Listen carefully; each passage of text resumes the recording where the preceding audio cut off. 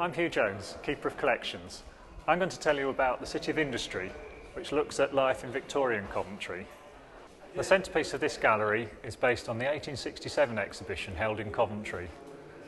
The Victorians loved exhibitions where they could show off their inventiveness and the sheer wealth of goods created by the Industrial Revolution.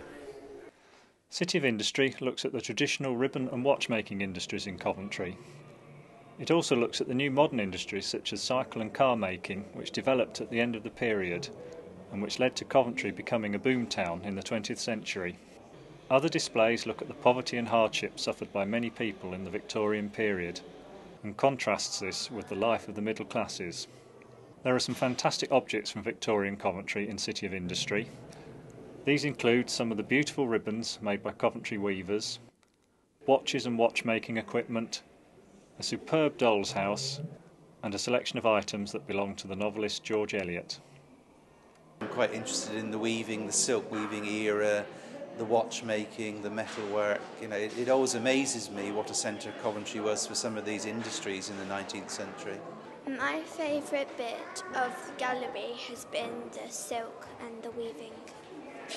Well, I like to look at the ladies' clothing and things like that. That's quite interesting. How they used to get in some of those dresses and things, I just don't know. They must have had waist like that. There's plenty to do in this section.